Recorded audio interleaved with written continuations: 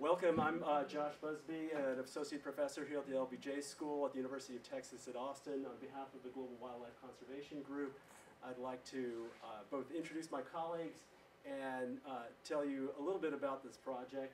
The presenters include Leo Carter, Caitlin Goodrich, Lin Fung Nguyen, Cliff Kaplan, Delphina Rossi, and Wade Tanner. By way of background, just a few short years ago, the poaching problem in range states in Africa in particular was at minimal levels. And since 2007, iconic species like rhino have been poached in increasing numbers, up from 13 in 2007 to in excess of 1,000 per year. A similar story is affecting African elephants.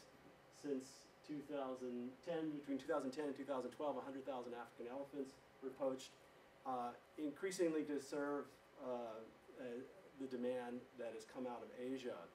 And this has affected not just rhinos and elephants, but other species as well. And so our research group has begun a series of papers to try to address this problem. But beyond that, this is an important issue to the United States. First addressed in the executive branch, 2013 executive order, 2014 national strategy, and more recently in the 2015 implementation plan. And it's also been reflected in a variety of legislative instruments in the U.S. Congress, including last week's House Committee on Foreign Affairs hearing on poaching and terrorism, as well as a variety of other legislative angles.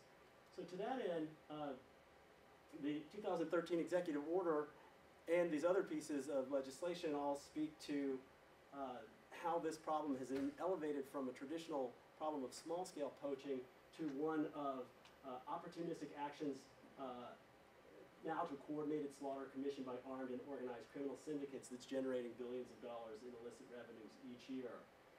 And for these reasons, the executive order identified that this is now in the national interest of the United States to combat wildlife trafficking.